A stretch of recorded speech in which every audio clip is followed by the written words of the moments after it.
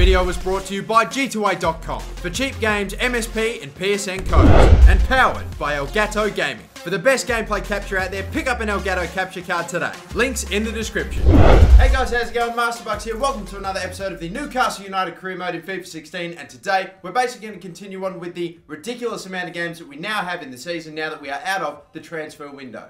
We have the start of a brand new competition, of course, the Champions League. We're finally going to get that underway with Spartak Moscow and Ajax. I don't know if we'll play Ajax in this episode, but still, that's another game that we've got to play. We're also going to continue on in the Capital One Cup, and then hopefully get onto a little bit of a better start in the Premier League. We have not done too well. As you can see from the table, after 4 games, we only have 4 points, and we're the defending Premier League champions, so that's not a good start. We don't want to be doing a Chelsea. And to try to make sure that we don't do a Chelsea, we went and got 3 amazingly good players right at the end of the transfer window in deadline day. We ended up getting Antoine Griezmann. Yes, I'm sorry I was saying it wrong the whole time, calling him Anthony. But yes, Antoine Griezmann, we got him. We've got Ross Barkley, 85 rated as well, who I believe has gone up a rating since we bought him as well. I'm pretty confident he was 84 when we got him. And we also have this man, a little bit of a glitch player, so interesting to see what he's going to be like. A 6'2", big centre defensive midfielder, Carlos Asquez. I am very interested to see how Carlos Asquez is going to go because obviously Antoine Griezmann, we know he's going to be great. Ross Barkley, we know he's going to be great. But Carlos Asquez, being that glitched player, I don't know. You never know what you're really going to get with these sort of glitch players. He's only a low to high 60 overall, and he's got around about a 70 potential. I'm very interested to see how Carlos Asquez is going to go because obviously we know Antoine Griezmann's going to be great. We know Ross Barkley's going to be great, but with these glitch players, you never really know what you're going to get. Asquez is only a high 60s overall player with around a mid 70s potential. Definitely not a high 80s potential. So we're going to see how he looks. Carlos Asquez, he's got all the stats on paper that would make me think he should be brilliant. But time to find that out is right now. That's the team that we're going with. Here we go. Watford look like this, a 4-4-2 formation with the 2 centre defensive midfielders instead of centre mids. And they've still got Igalo and Dini. But look at this madness. 67 million for Ross Barkley. 65 million for Antoine Griezmann. And then you've got 45 million for Carlos Asquez, who's technically the highest rated player anyway, and probably the more expensive player. But either way, that is the sort of team that we've been able to build. Insane players and an insane team, and let's go. Which one of those 3 insane players is going to be the real standout so far? Immediately, Lascelles gets us off to a fucking shit start. Good tackle by Jetro Willems, and we're on. And we're sending away Jose Perez. Not very well, though. Decent move. Perez, still going. In the middle. Oh, Ross Barkley takes a poor touch, but he still finishes it anyway with a good shot. He took the touch straight into the defender, but we still got the goal. Ross Barkley with an immediate impact. Good little maneuver from Perez. He saw the run of Barkley. Can't believe he didn't get tackled there, but the finish is so good the keeper can't get there in time. Oh my god, an intercept already. Jose Perez, go for the run. Antoine Griezmann, cut back in for Perez. He gets a shot off. Oh, nearly 2.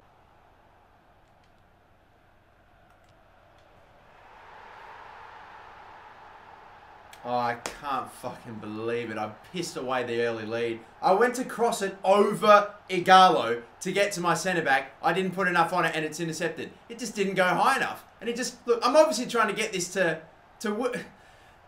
oh my god. I've been considering changing my fucking camera angles for a while because I just don't get the depth perception. It's way too close to the ground. But fucking hell. I thought for sure I put enough on that. But no, we've just... completely we've butchered this early lead in the dumbest way possible. Yeah, through the middle. Bang, this is not great. Oh, Aarons does well. Goes in hard with the challenge. In the middle there is Perez. Perez, take the shot on. Great way to take a fucking... Oh, you just got to control that better. Oh, dear. Is that a bad tackle? It can't be a red. It's... Oh, my God. Are you mad? Oh, come on. That was not that bad. I didn't think that was that bad. Barkley's just going to have to go in for an early bath now, I reckon. That's unbelievable. I didn't think that challenge was that bad.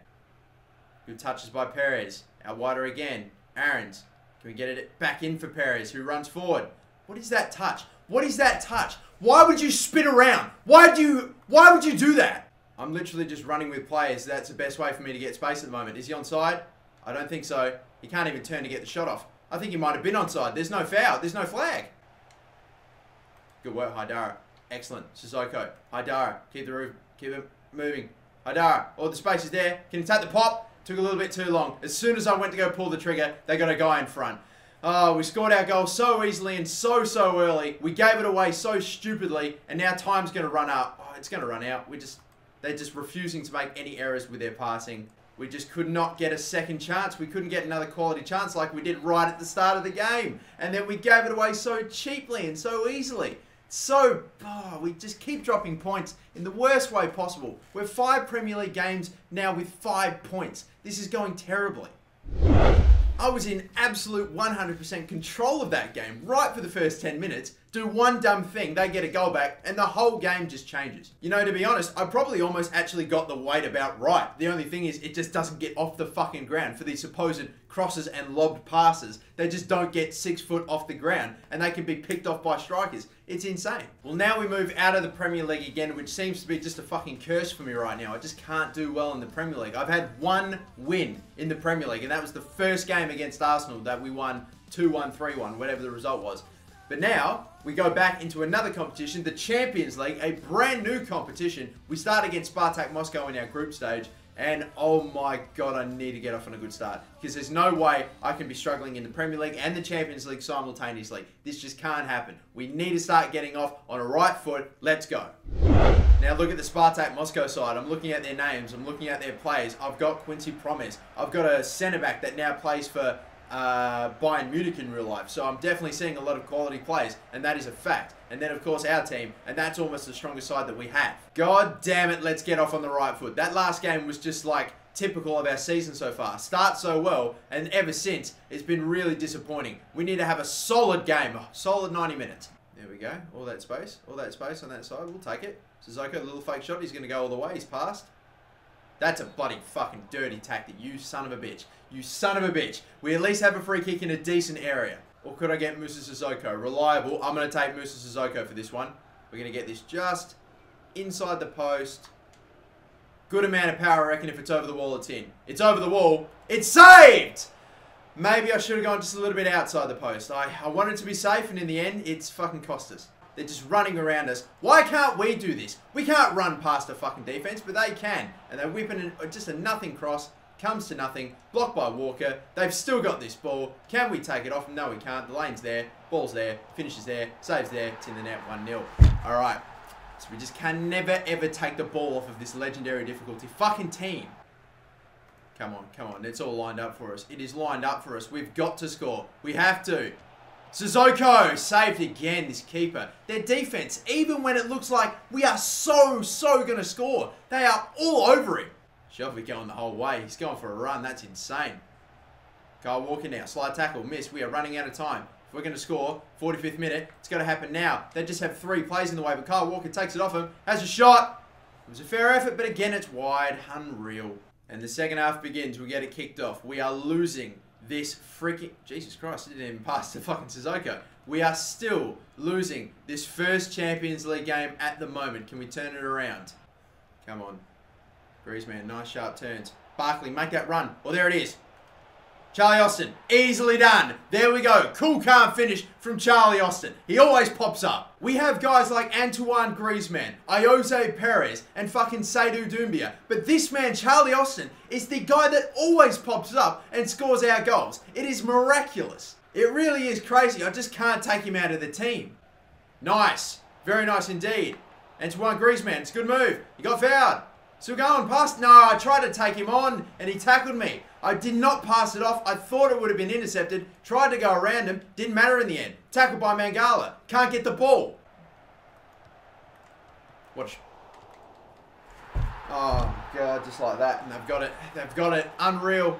The ball went straight through the fucking middle of our defense. He made the save, but you know it sat right fucking perfectly for the guy that just took the shot. Look at this. They've picked up a second. We try to defend, but that cutting ball right through the middle. That and the fact that their fucking rebounds keeps going right back to them. Incredible. Pass. Austin. Still nothing. Still going back. I was trying to fucking not pass into Aaron's there. God damn it. No! What is with them? No! No! I'm over some of the passes in this game. The fucking selection is ridiculous.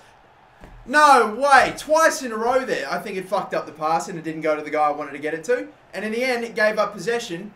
And that was that. That was the end of our chance. Oh, the dumbest shit happens in this fucking game, FIFA 16. This feels like... Oh, this feels worse than before the patch. What the hell has happened?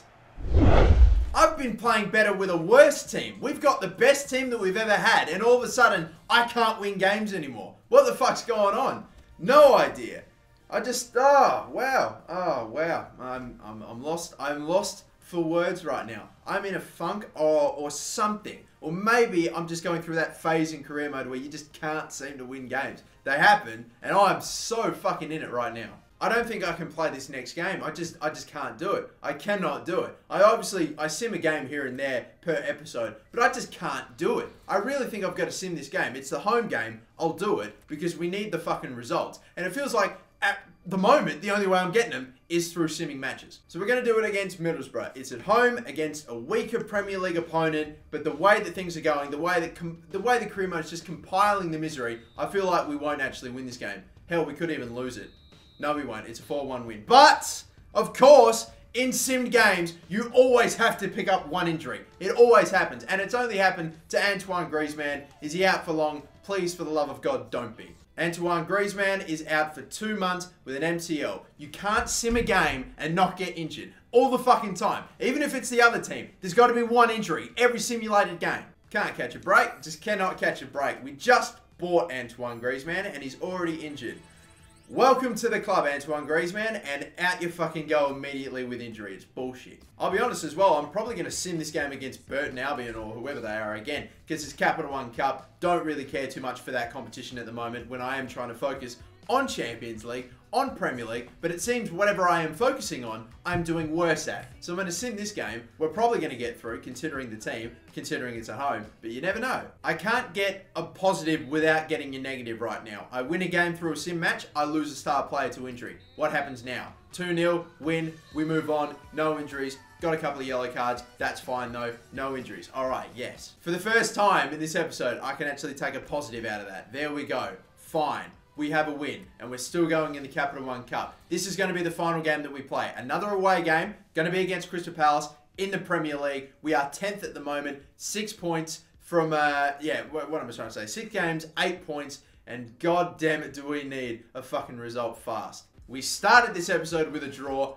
then a loss, then 2 wins. Both of the 2 wins only coming from sim games. I need to be able to walk away from this episode and say, yep, I had a good game in that one game. At least that one game, and was able to get the 3 points. I need that game to be against Crystal Palace desperately. We've got to get this game. Marko Arnautovic is the one that's standing up for Newcastle, which is weird because he's injured, as is, of course, Antoine Griezmann, which means we've had to rotate the team a bit. That's what we're going with.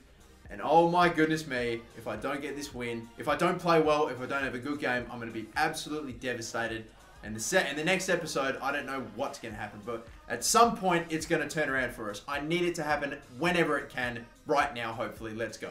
The Crystal Palace team, it's a bit interesting. They've got a very unrecognisable defence, playing the 4-2-3-1 formation. Connor Wickham up front. Julian Speroni, their goalkeeper, apparently suiting up in, apparently he's going to play in the outfield for this game. Whatever you say, EA Sports, but here we go. Final game of the episode underway.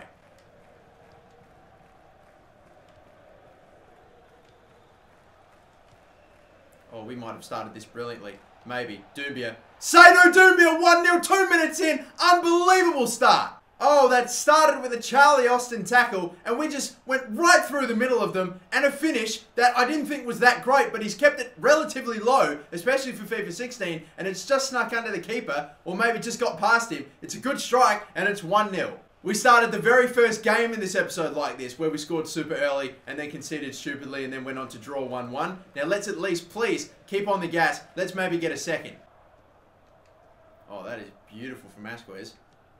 Holds it up well. It's a decent pass. Through the middle again. This could be 2 for Doumbia. It won't be 2 for Doumbia because he takes it with his left foot instead of his right. Just place it in the corner. That's all you've got to do. That's all I wanted you to do. He took a pretty heavy touch in the end as well, which sort of, he fucking ruined it, unfortunately. But, it's a good cross. Oh, don't tell me that was a save. No, it's come off the post. Oh, Asquez. Evades well. There's a gap up the middle now. Is it a good ball? I think it is. Aarons, he's not been able to get away. Is that a free kick? No, it isn't. Apparently it isn't. He's just going to the ground. Zaha stuck to him like glue. I really hope we don't have too many up. They go up the other end and then score. That'd be a nightmare. Or we could just get our second. Or we could just hold it. Sissoko. Take him on. Fuck, Sissoko? You went nowhere. You were stiff as fuck. That was unreal. Please get this ball off him. Just do. He's going to go the whole damn way just because you can't get in. Oh my god, no. He's gone the whole damn way. Sissoko couldn't make the tackle. He couldn't block the cross. Punched away by Butland.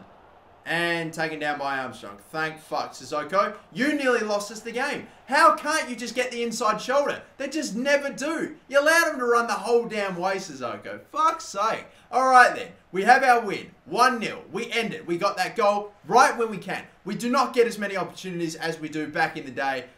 So we just have to take them when we can. We got that super early chance and Doumbia finished it and won us the game. That's all it took.